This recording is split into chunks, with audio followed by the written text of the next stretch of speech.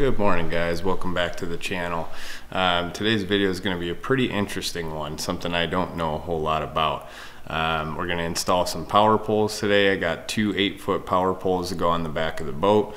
You know, it's something I thought about getting for quite some time, but they're just so expensive that I just kind of put it on the back burner.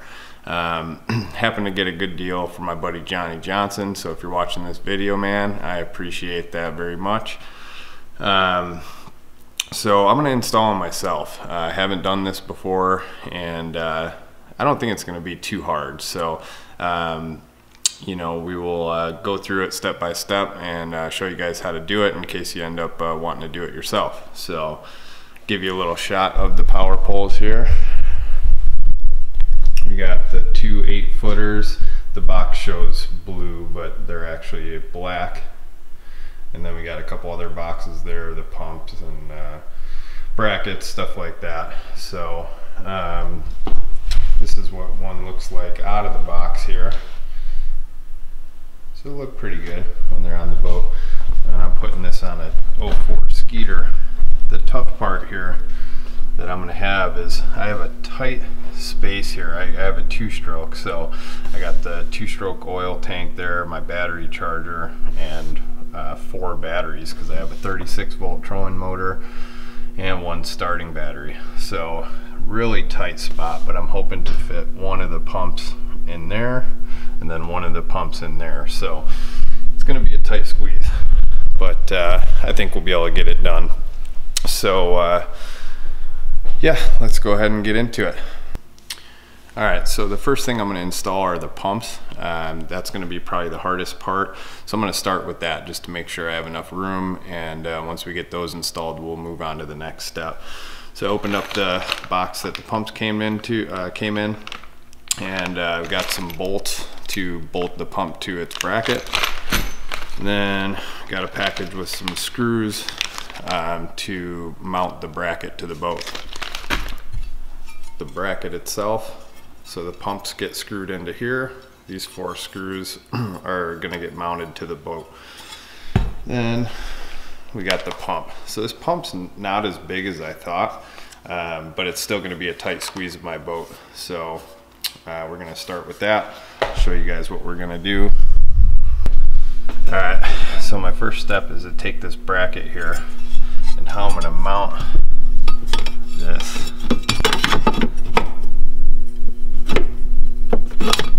It's going to be just like that. So what I'm going to start with is I'm going to mark these 4 holes. I already checked to make sure the pump fits in there good, so we do, it's going to be just a tight squeeze, but it is going to fit pretty good. So I'm going to start by marking those 4 holes, drilling, start with a smaller drill bit, work my way up to the size of the screw that's going in there, and I'm going to get those bolted down. Alright, so you probably can't see this very well, but I went ahead and marked my 4 holes. So you got one there, one there. Can't really see the ones on the black part there. That's like a mount for my battery charger. I'm going to have to go ahead and drill through. So I got the holes marked. I'm going to start out with a 7/64 inch drill bit, which is this guy right here. I'm going to start out with that one and work my way up to the size screw that it comes with.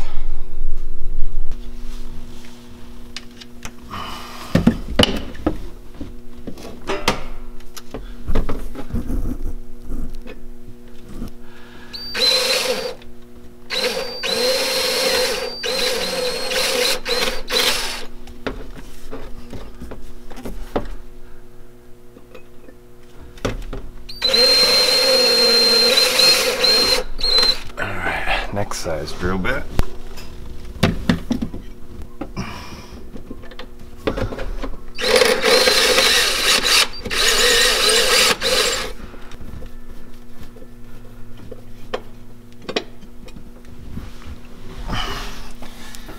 So I used a little spacer down there because it's a little lopsided, so I just threw in a spacer, make it nice and even.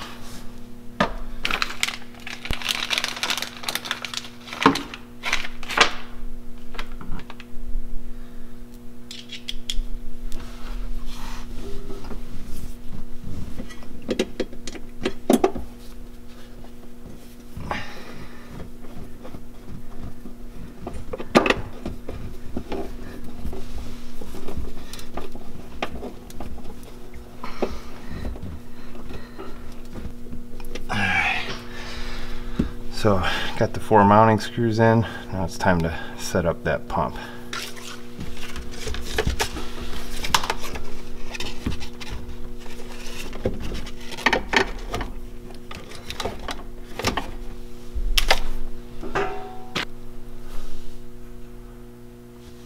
Got a rubber spacer here, washer, the little rubber end on it, and a bolt.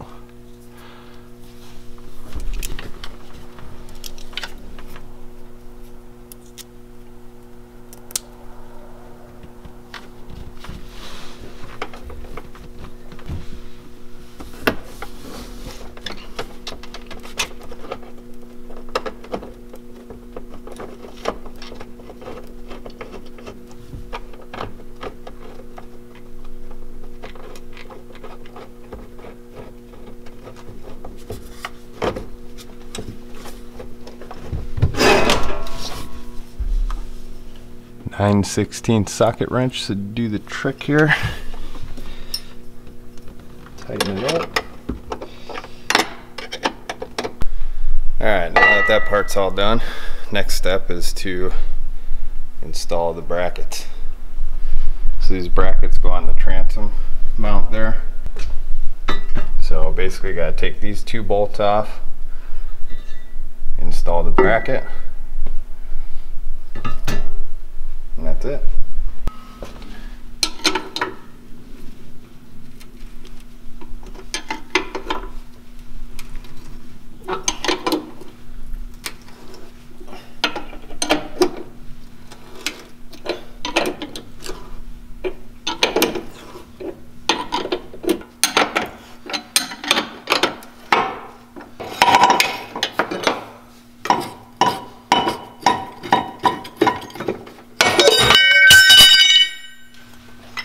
Alright, so if you're installing this on a jack plate, you're only going to keep the back threaded plate. You're going to remove the side plate.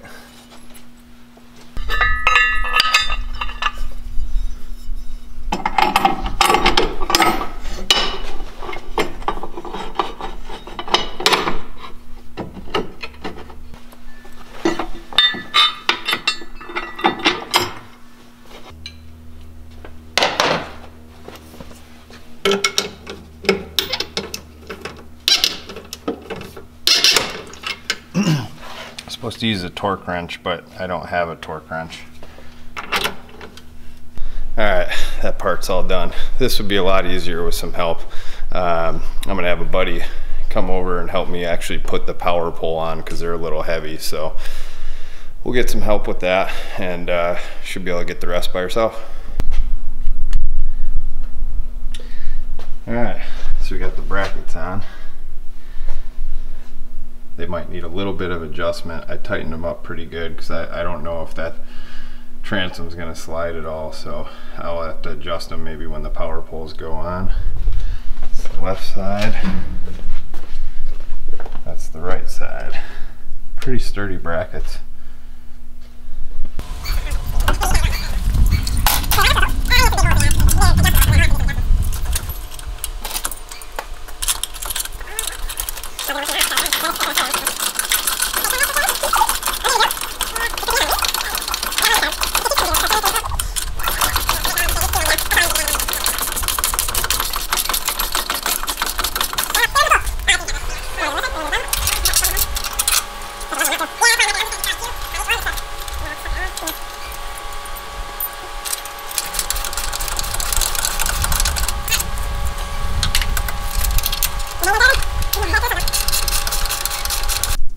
Alright, so I had some help putting the power poles on. Had to just put 4 screws, put 4 bolts on there. They're not quite tightened up because I need to make some adjustments. Next step's to put a level on these power poles, make sure they're nice and level. Then we'll tighten them up nice and good. That's the other side. Look pretty slick. Just need to level them out, make sure we got enough room for the motor to turn all the way, and then we'll go on to hooking up the pump hoses, running that, filling the pumps up, purging them, then we're good to go. Alright, next step is to level these guys out, measure the distance between the motor, have the motor turned all the way, make sure I got enough clearance. We'll measure the distance between that on each side, level it out, tighten them up.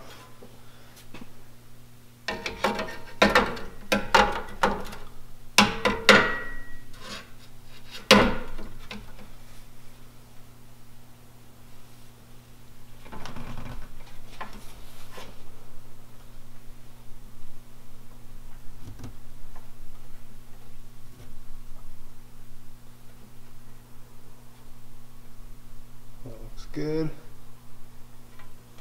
Go ahead and tighten them up.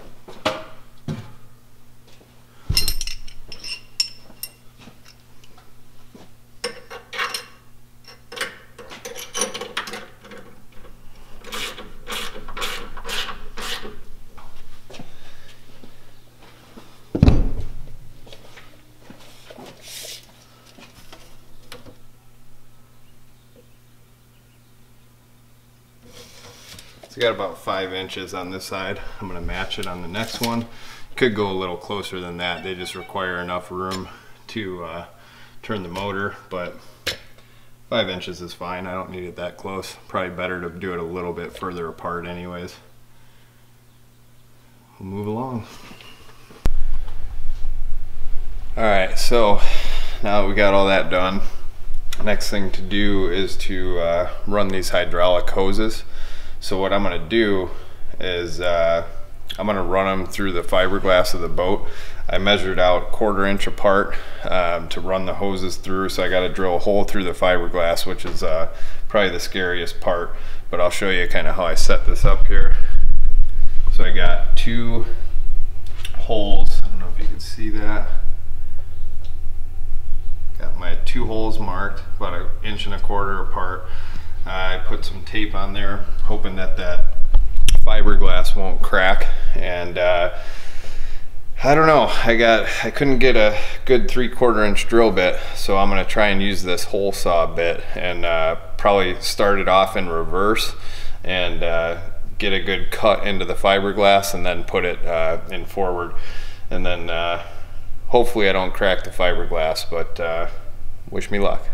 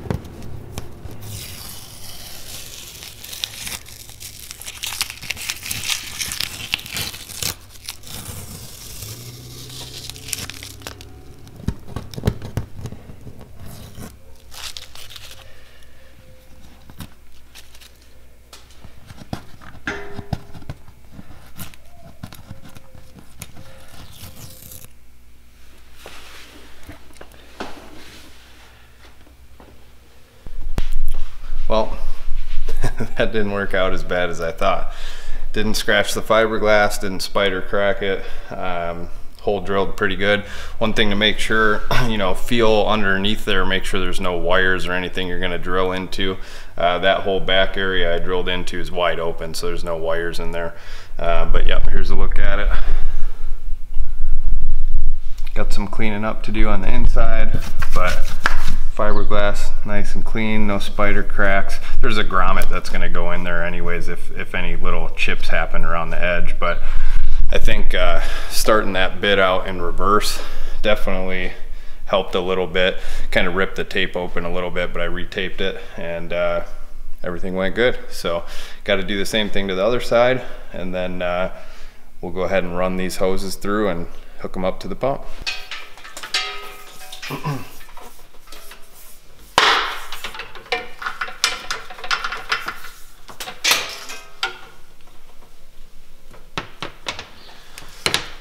So I might keep this end tape on so nothing gets in the hose there. I'm going to put a little silicone around this grommet before I actually install it. But for now,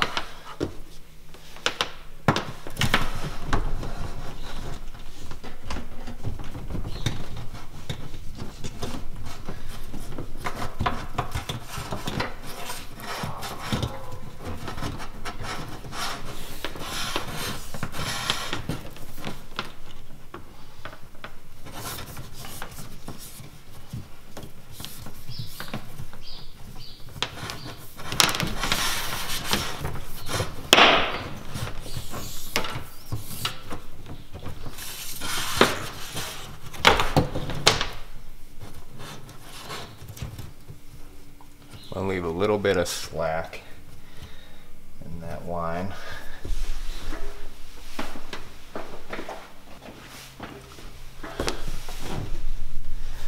A little bit of clear silicone around here.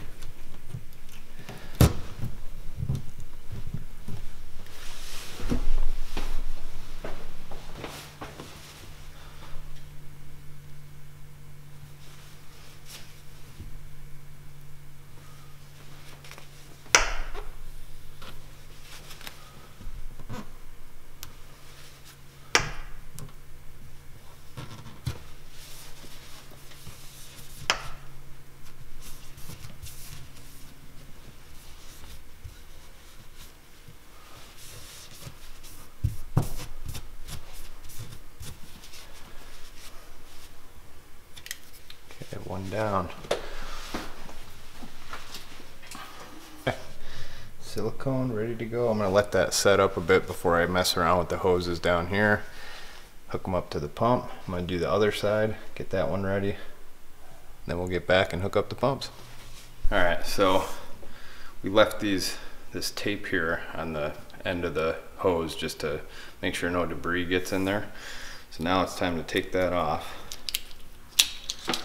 This hose is actually labeled, it says up on it, and then on the pump itself one of the intakes say up, so you want to match those up. It says to hand tighten and then do a quarter turn with the wrench. So that's what we're going to do right now.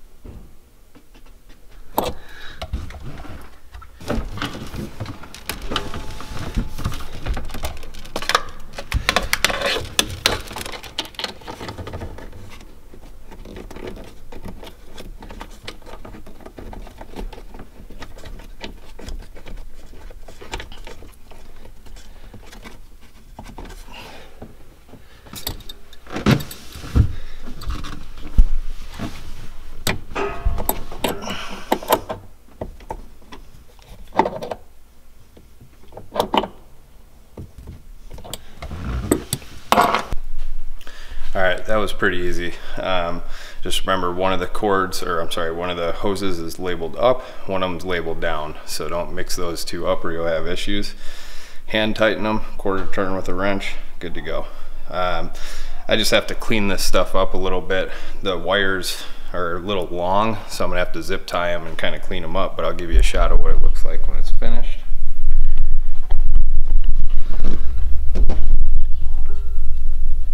I don't know how well you can see that, but we got the down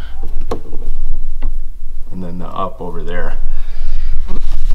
So a lot of extra hose here. I'll have to kind of zip tie and clean it up really good when I'm done. I'm gonna go ahead and do the other one. Okay, we're on the home stretch here. Got to fill the pumps with hydraulic fluid. This is what came with it. Got to make sure it's hydraulic fluid. Gonna fill it up to the full mark here.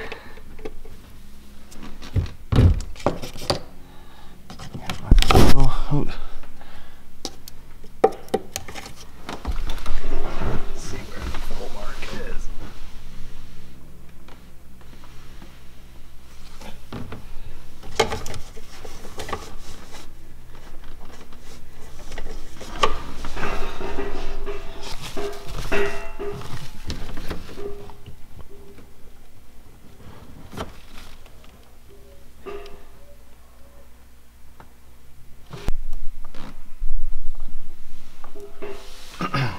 Alright, crimp the wires with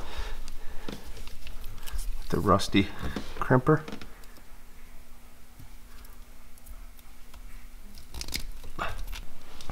Alright, time to hook up the wires to the battery. So, we're going to start by hooking up the positives here.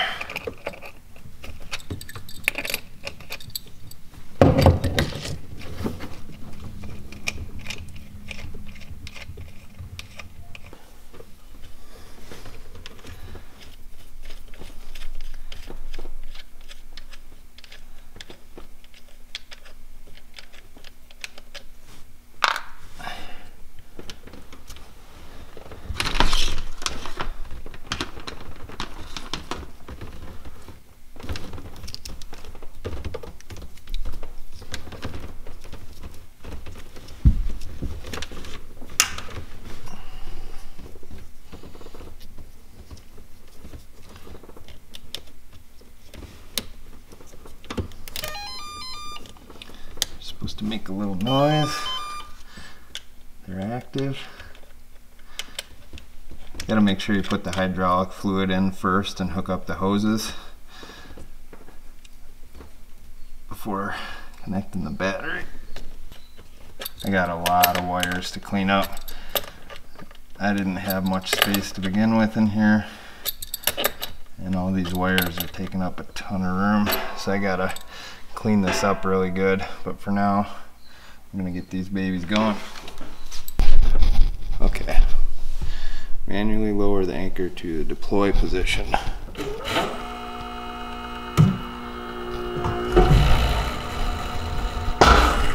Okay, there we go.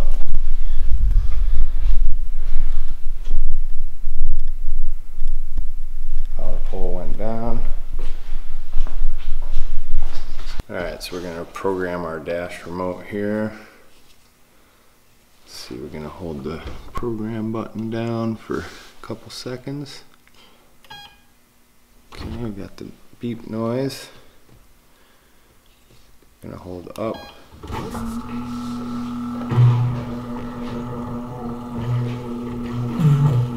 Still purging.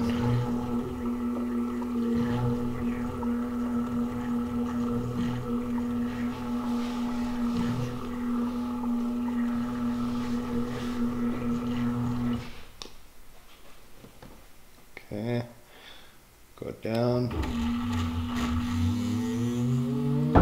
Do this a couple times until it purges.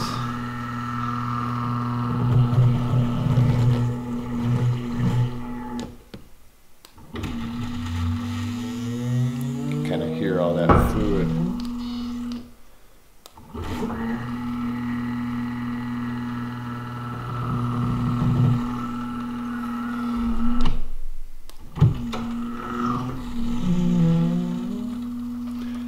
do that a few times, let all the air out.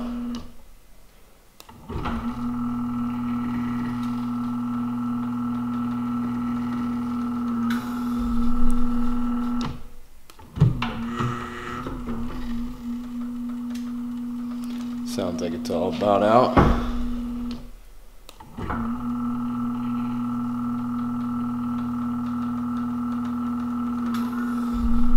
Alright, sounds good.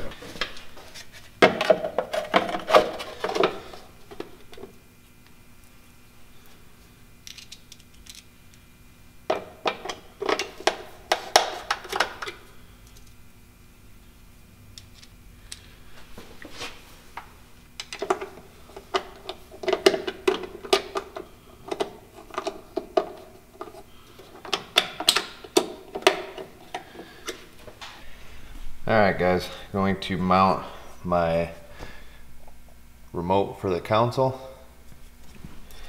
I think I'm going to put it right here. Make sure there's nothing behind there, no wires or anything.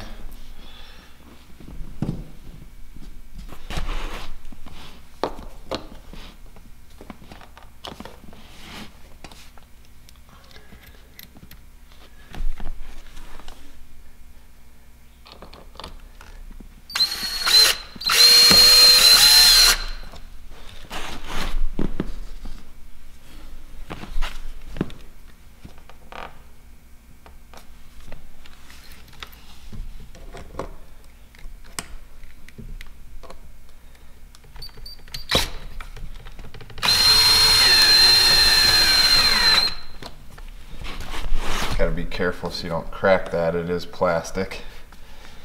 That's all set. Now,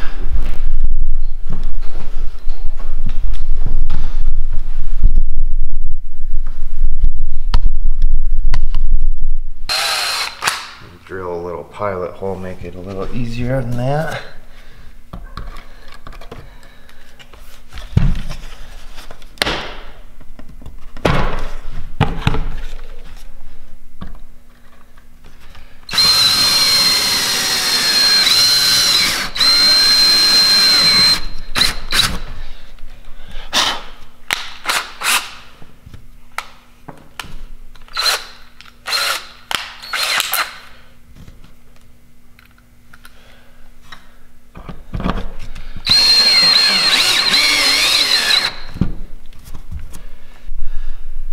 Alright guys, so that's about it. It was actually not hard at all to install these. Probably took me maybe 4 hours total. Took me a little longer because I barely had any room in the battery box, so I had to kind of squeeze those in.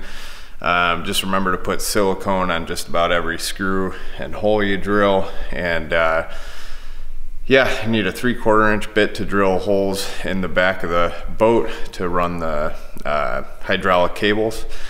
And yeah, I'm not a mechanic. I don't really know a whole lot besides how to work a few tools. So it was actually pretty easy. Nothing to be worried about as long as you know how to work some basic tools.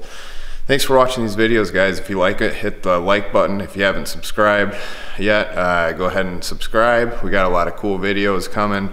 A lot of you know, how to install stuff on your boat, some fishing videos, some Garmin electronic videos. So stay tuned, and thanks for watching.